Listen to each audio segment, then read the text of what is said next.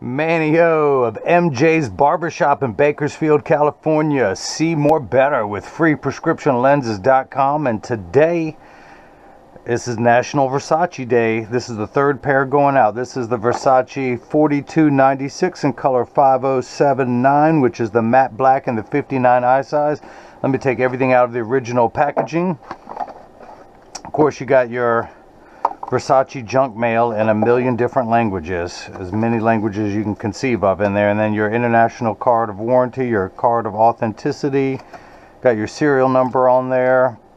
You can register it, of course, your Italian leather Versace case, and the star of the show, the main attraction. It is the 4296 in the matte black. This is color, again, Versace 4296, color 5079 in the 59 eye size. It has the Greco emblem on the side. Comes with a bronze color lens. And as you heard me say many times, sometimes the nicest glasses come as sunglasses, so we just got to take the lenses out and make them clear. So I'm going to pop out your original demo lenses. We pop those in there. And I'm going to take your frame and put it into the tracing element of my blocker. You are number 505. I'm going to scan this into the computer. So years from now, should you ever need new lenses for this frame, I can pull up this card and this shape will be programmed into the computer and I can take care of that for you. So we're going to go ahead and hit start.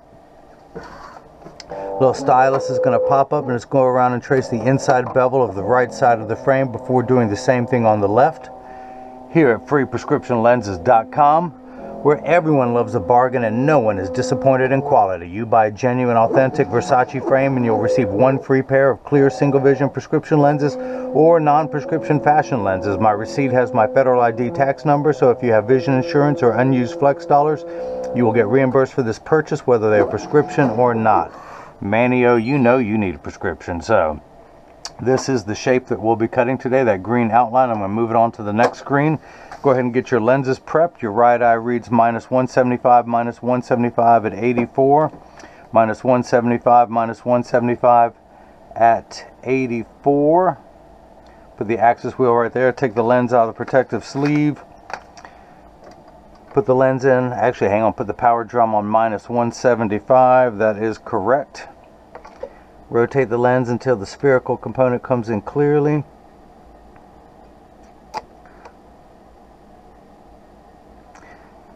That's coming in. Check your astigmatism correction. That's lining up, and I'll explain all that in just a little while. I'm going to put 3 dots on your lenses. Oh, come on. Come on, ink. Come on, ink. Don't fail me now. 1, 2, 3. Tell you, whoever's selling this making a killing off me. Making a killing, I tell you. I don't know how many times I need to re-ink this thing. Okay. Fresh ink time. Get everything lined up. Put 3 dots on there. Oh yeah, the dots are there. Of course, there's always one doesn't want to work. So we'll darken that, and this is the right lens. We'll do the same thing now for the left. Minus 2, minus 150 at 74. Minus 2, minus 150 at 74. Turn it 10 degrees from 84 to 74. Take the lens out of the protective sleeve. Where are we at? Minus 2. Put the power drum on minus 2. Put the lens in, rotate until the spherical component comes in clearly. Check your astigmatism correction. All that's lining up well. And I'm going to put 3 dots on the lenses. Those 3 dots better show up this time. This is the left lens, and let me darken this one again. And for those of you who missed anything, let me recap. That never gets old. The reason why I put those 3 dots on there, it tells me that it's oriented in there just perfectly. Now your pupillary distance for each eye, for the total of 62, which is 31 per eye, back that down to 31. I'm going to raise the OC height up on this frame, if that box would ever move. And let me go ahead and check one thing here. Actually get everything lined up just right. Check one thing, the lens is large enough, and it is. In fact, let me just go ahead and raise that up a little bit more. Make everything nice there. Just because you're looking through the top quadrant of the lens, And I'm going to go ahead and, I'm not going to go ahead. Of course, I need to put the things on. This is a block, or as I like to call them, Jenny from the block. I need to attach this to your lens while it's cutting, so I'm going to put 2 double-sided adhesive stickers. The black side is the sticky side. I'm going to line up the first one there, put that on the platform, do the same thing for the second one. Pull the paper away to make the black side sticky. Now on the back is a magnet. It's going to do its job twice today. The first time it's going to attach itself to a magnet that's in the arm to hold that there. Now let's get everything lined up again. And hit that button. The arm's going to come down and place the block onto the right lens. We're going to do the same thing now for the unright lens. Put that on the platform. Pull the paper away to make the black side sticky. Line up the magnet. Your pupillary distance is the same for the left eye as it was for the right to get everything lined up. I'm going to double check one thing. We're good to go there. And hit the button. The arm's going to come down and place the block onto the left lens. Now this is the edger. This is what's going to do all the work while I run my mouth. It costs $40,000. It weighs 200 pounds. I recommend everyone go out, buy their own, put it on your kitchen counter, and then you can cut your own lenses at home, and you won't need this guy anymore with the bad jokes to do it for you. The actual cutting wheel is this heavy grit diamond crusted wheel on the left. Is going to grind your lens down until it's the final size. This wheel in the center with that little valley is going to put the V-shaped bevel onto the lens, so it stays inside the bevel of the frame. So let's go ahead and wake the computer up. That is the shape we'll be cutting. These are polycarbonate lenses. If they were plastic, high index plastic, or Trivex, I would select that, but we're going to stay there. I'm not going to polish the edge of the lens because it's not going to be seen in this frame anyway. I'm not going to put a bevel on the front convex surface of the lens. I'm only going to put a safety bevel on the rear concave surface of the lens. We're going to go ahead and take the right lens, press that on there firmly, hit the green arrow to start in every language. The door closes, the clamp shuts, and then the lens is going to be traced by 2 white styluses, making sure that it's large enough to fit into the frame. You can see as it's going around tracing the shape of the lens, measuring the thickness of the lens at every point to know exactly precisely where to place the bevel so you have the least amount of edge thickness showing, of which with your prescription in this frame you will have very minimal, if any. And of course the nice thing about a thicker temple is it blocks the side view should you have any edge thickness. Now if you see light flickering in the background, that is water there to catch the optical sawdust that comes off of the cutting wheel. Polycarbonate lenses cut dry, where plastic, high index plastic, and Trivex cut wet, meaning the water sprays onto the lens for the entire cutting cycle. Now water will spray onto a polycarbonate lens for the last 20 seconds just to wash away any optical debris that you may happen to see beginning to form on the edge of the lenses. But as I mentioned, these are polycarbonate lenses right there on the packet. Polycarbonate is 40% thinner and lighter than regular plastic. They are virtually unbreakable. These are high impact ballistics grade lenses, the same type of material that our soldiers wear in combat zones to protect their eyes. Your lenses also have 100% UVA and UVB protection built into the lens. We know what the sun's harmful ultraviolet rays can do to your skin. Your eyes are 8 times more sensitive than your skin, so you have permanent sunscreen for your eyes, unlike the lotions, creams, and sprays that you have to reapply every couple hours when you're in direct exposure to the sun there in Bakersfield, California. This is permanent and never needs to be reapplied. Now the other nice thing about your lenses, they are aspheric. Aspheric simply means not spherical. A spherical lens, does it say it on here? Spherical. A spherical lens is round in every direction. No matter where you turn, it has the same curvature. These have a flatter curvature front to fit in today's flatter curvature frames. So it also gives you a wider field of view, as well as not give you that ugly cosmetic fishbowl appearance that a spherical lens would give you. Now when you buy glasses from people online, they charge you for the prescription, which is no bueno. And then if you want the upgrade to the thinner, lighter weight, unbreakable, impact resistant polycarbonate lenses, they charge you a fee for that, which again is double no bueno. And then when you want the aspheric flatter curvature lenses with the widest field of view, they charge you a third fee for that, which is triple no bueno. You get that automatically free just by buying lenses from freeprescriptionlenses.com. You get someone else's top tier premium lens for free, and that's how I make premium the new standard. So your lens was flat, it's getting the bevel, the V-shaped bevel, so it stays inside the frame. Now the other nice feature about your lenses, you upgraded to the AR, it stands for anti-reflective coating. Anti-glare is 3 features in one. The first feature is that it reduces glare when driving at night, particularly driving at night in the rain, but from street lights, stoplights, computer screens, overhead fluorescent lights and such. It also goes by the initials ARC, which stands for anti-reflective coating. So when someone's looking at you, they're not looking at their reflection in your eyes. It makes for much better eye contact. Plus, if someone takes a picture of you with a flash, or if you take a selfie, you won't see the flash or the camera in your lens. You'll just see just your eyes. So a little lever has come out. At the end of that lever is a spinning wheel, something you would find at the end of a Dremel tool. That's applying the safety bevel to the rear concave surface of the lens. Now the third feature with the anti-glare is because the machine that applies the anti-glare coating costs well over $1 million and takes over 24 hours to vaporize 8 different coatings onto your lens. So because of the time and the expense, they put the industry's hardest scratch coating on there to protect your time and investment. You like that? I open the door with my mind. I can do other things with my mind. I can melt ice with my mind. I can. It just takes me a couple hours of staring at it, but I can do it, y'all. Come on, don't you believe me? Look at that. A little Schwarf there. A little optical sawdust. I love it when it comes off in one piece, just like when you're trying to clean the lint trap in the dryer. Now in the old days I would throw that right into the floor, but thanks to my wife, she has asked me to keep my new lab clean. Wipe it off the counter and then throw it in the trash underneath the counter. You're welcome, honey. She made my life better, so I got to do what she tells me to do. Plus, it's still too cold. What's the temperature? 33 degrees. Yeah, it's too cold to sleep in the driveway in the car, so I'm going to clean up after myself. Let's see if it fits first time around. I'm going to tuck it in at the outside corner first. Using my thumbs, I press down at the nose and it snaps right in. We can go ahead and start cutting the left lens. We're going to flip that over to L. Press that on there very well. Hit the green arrow, which is start. And just like before, the door closes, the clamp shuts, and then the lens is going to be traced again by the 2 white styluses. Well, used to be white. Artists formerly known as white styluses. You can see as it's going around tracing the shape of the lens.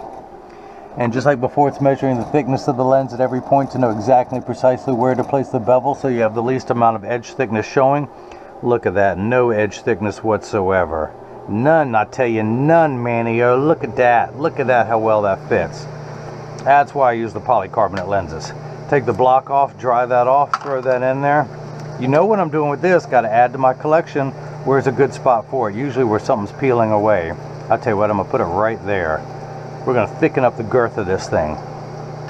So we're going to come down here to the lensometer. Clean up my mess here. Let me clean up as I go. I'm going to turn the fine-tune knob back to 84. I'm going to put the lens in just above that black dot, or actually right in the center of that black dot, and read the power, and I am getting, where's my flashlight? Where's my flashlight? Oh, here it is. Look, I got a backup. So now on, when this one messes up, I got a go-to. Does this dial in? Nah, it doesn't. Doesn't get bigger and smaller like this one does. But I'm getting minus 175, 175, 1 tick mark away from 2. That's because the unit of measurement we use in the optical world is called a diopter, spelled D-I-O-P-T-E-R. You're on the 7th rung of a ladder. You need 7 steps of far-sighted correction. Menio, you are nearsighted with your glasses off. Everything is much too large. You can see up close, great. But beyond fingertip reach, everything starts to get blurry, so that's why there's a minus sign. Your lenses minify an object such as this down to the correct size. Now, once it's the correct size, you have another 7 steps of astigmatism correction. There is a stigma over the word astigmatism. It just means shape. It's like saying someone has straight hair, someone else has curly hair. That is it. You don't freak out when you hear that, but everyone freaks out over the word astigmatism. I don't know why. It just means you have one curvature on your eye this way. You have a second curvature on your eye, which is the astigmatic curve, and it's how you line up those 2 curves to make everything nice and crisp. Without astigmatism correction, 6s and 8s look alike with the letters P and F, so that is the fine-tune knob. We're going to turn that fine-tune knob to 84. We're on 84. Let's check your astigmatism correction. And we're ending up at minus 350, exactly halfway between 3 and 4. Why is that? If someone had borrowed $1.75 from you, then they borrowed another $1.75, they would end up with $3.50. That's where we're at, minus $3.50 in the red, not the black. Black are plus numbers, red is the minus numbers. So for your left eye, you need 8 steps of far-sighted correction. So you need 1 step stronger. The top line is your right eye, the bottom line is your left. You need 1 step stronger of spherical component, far-sighted correction, 1 step less of cylinder, your astigmatic correction, and then we turn that fine-tune knob to 74. Now these first 2 numbers are real values to be concerned with. This last number could be anywhere from 0 to 180. It just tells us where to turn everything nice and crisp. Now the frame costs $220. I almost didn't write it down wrong. I tried to charge you more. I was going to say $250. No, the Versace 4296 sells for $220. No charge for your lenses. $44.99 for anti-glare, for a total of $264.99 for a pair of prescription Versace's with anti-glare, custom made for you for $264.99. Unbelievable. Actually very believable. When you get them from freeprescriptionlenses.com. So with water spraying on the lens and the safety bevel being applied to the back concave surface of the lens, we know it's almost done. Menio from MJ's Barbershop in Bakersfield, California. I want you to open the door with your mind this time. Way to go, Menio. First day on the job and you're nailing it. Nailing it. I had faith in you the whole time. I knew you could do it. Ooh, look, some more Schwarf. Is it going to come off? It's not going to come off in one piece. Let me go ahead and run my thumbnail around, get the edge of this. Just like you cut hair, I cut lenses. And this is what comes off the lens when I'm cutting. Collect it all into one pile, wipe it in my hand, throw it in the trash can. You don't believe me? There it is. There's the trash can. And we're going to tuck the lens in at the outside corner first. Push down with the thumbs. It snaps right in there. The block comes off. Pull that away. Dry the block off with my hand. Where is this one going to go? Let's see. Let's see. I'm running out. You know what? There's a little gap right there. Let's stick it right there. Okay. Now we're cooking with gas. Come down here, turn the fine-tune knob, your astigmatic wheel to 74. Put it in just above that black dot. And read the power, and I am getting -2, exactly where it should be. 2 in the red, -2. You have another 150, 1.5. I'm a loss for words. That doesn't happen very much. Another 150 of astigmatism correction. So we're going to end up with a combined value, if we're lucky, of -350. Turn the wheel until that comes in clearly. Look at that, -350 in the red, exactly halfway between 3 and 4. That is cut perfectly. If I couldn't have done a better job if I had done the work myself. So your pupillary distance is 62. I'm going to flip the card around, place the PD stick against my thumb on the right lens, and then we hold it up to the left lens. We're getting 62, so that is cut perfectly. Now this is the port. Up, come on, don't fall off now. Don't fall off. Put that back on there. Secret Agent 505. So this is the portion every video that as I clean your lenses. I mentioned that there's free shipping anywhere in the US, and of course Bakersfield, California is in the US. But when you get these in the mail, there is a small chance that these could fit too loose or too tight. However, there's an 80% chance that one side is going to sit higher than the other. That's because 80% of people have one ear that is higher than the other. And because of that statistic, 99% of all optical shops will do free adjustments if you ask them. But I'm going to get these in standard alignment first, also known as a 3-point stance. The 3 points are 1, 2, and the bottom of the frame is 3. I press them on the counter, set them on the counter, and press down. There is no wobble. When I say wobble, I'm part of that 80%. When I take mine off and I set them on the counter, they wobble on the counter, but they sit level on me. Again, for anyone keeping score at home, I'm wearing the Versace 3199 in color blue tortoise. It has the same pattern that you have on the side, which is known as the Greco pattern. I have very small ones of those grooved into the side of both of my temples. Mine is the blue and the tortoise to match my blue and tortoise. I've always got to be matching, but let me put mine back on so I can see what I'm doing here. Make sure that's off. Flip this over, press down. There is no wobble. I close each temple to make sure they overlap perfectly. Check every temple, make sure they're not askew like that. Check the tension on each hinge. That feels good. So if you like what you've seen, please subscribe to my YouTube channel so you can see more of them, or you can follow me on Facebook or Instagram as freeprescriptionlenses.com. You can see other pictures on Twitter at freerxlenses. If anyone has any questions, you can email me at freeprescriptionlenses@gmail.com, or simply click the contact me button on the website, or better yet, leave a comment down below in the comment section below the description of the video so someone else can learn from your inquisitive nature. But Menio in Bakersfield, California at MJ's Barbershop. I hope you enjoyed watching as I cut prescription lenses with anti-glare for your Versace. Come on, flashlight. Come on, flashlight. See, you're making me go to my spare here. It is the Versace 4296 color 5079 in the matte black and the 58 eye size. And hopefully everyone else has got the chance to see how I bring that love and feeling back to glasses. Thank you.